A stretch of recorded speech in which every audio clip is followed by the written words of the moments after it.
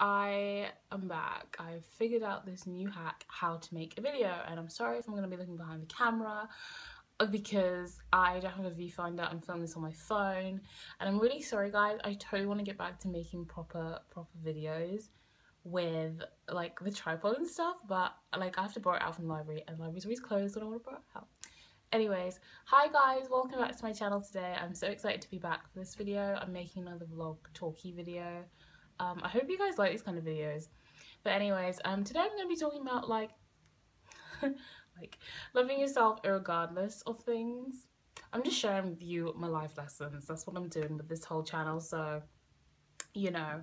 And I was just like realized it lately, well, it's been a lifelong journey. Oh my god, my arm really hurts holding this thing up. It's my phone as well. I don't understand. Hold on.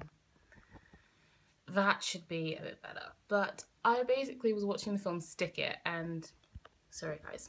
If you guys know that film, Stick It, I've been lately into the whole gymnastics of the whole Olympics and everything. And it's basically that gymnastics film that's so good. It's like 2006, which is crazy, I think it's 10 years ago.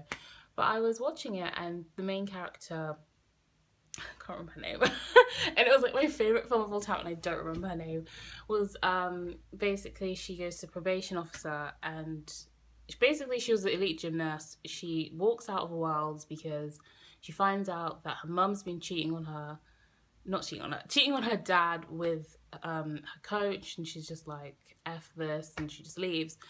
And so later on in the film, probation officer was talking to her, and she said, like, you can't help who your parents are. Like, sometimes we get screwed up parents and we have to deal with it.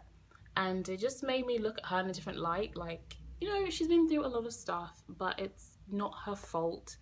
And, you know, she's allowed to her. I mean, it's easy to say, you know, why would you walk out of Worlds? Like, what is wrong with you? But life happens. Life throws you with snowballs. You can't, you know. Sorry, my arm really hurts holding this thing up, so I am gonna lean on my leg. Anyway, sorry. You know, life throws you snowballs, and I know it's easier to say, oh, like, I wish I didn't break apart when that happened, but you are human. That's how life is. Things get you down, and it sucks, but it matters how you pick yourself up.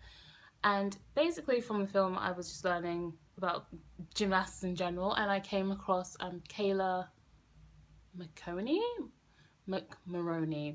I'm really sorry if I butchered her name, but basically she was in London 2012 on the gymnastics team, won gold, and she's like my age, and I was just like, oh, it's weird she's not in the Olympics this year. And I saw her interview why she quit gymnastics, and it's crazy to watch, and I was just like, oh, I wish I was a gymnast. I wish I was that cool. I wish I was that successful. They're so tough and stuff. And she even said she suffered with depression, you know, during, I think, competing and after London 2012. And you'd think, what, really? Like, you've won, you're on the world stage, you've won. How can you feel depressed? But she even said she struggled with it, and it made me realize, like, I don't know, I feel like within myself, I try and convince myself depression doesn't make you weak.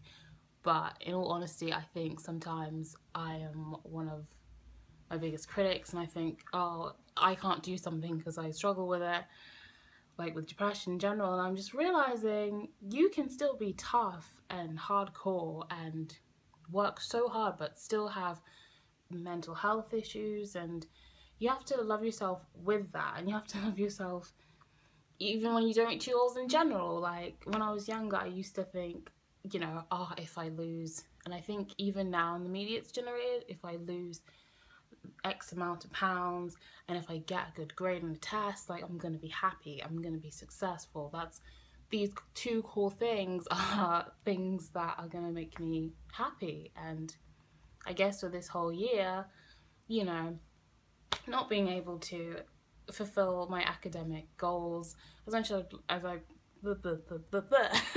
as much as I would like to due to mental health issues, and not gaining weight because of mental health issues, I just kind of realized you have to learn to love yourself regardless. You can't only conditionally love yourself when you reach these goals, or, you know, am I making any sense? I feel like I'm rambling. I'm really sorry, but that's the main message of this video that I wanted to share with you guys.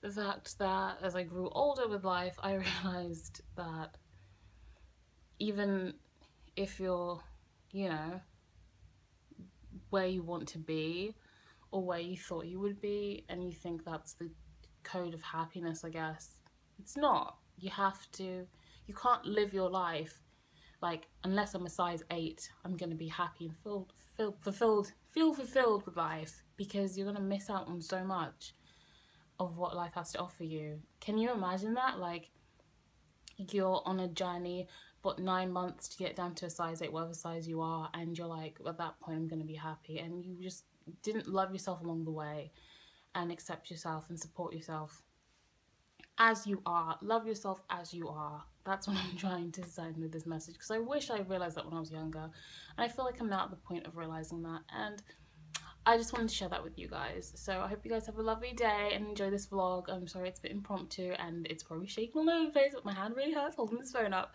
So I will see you guys very soon. Bye!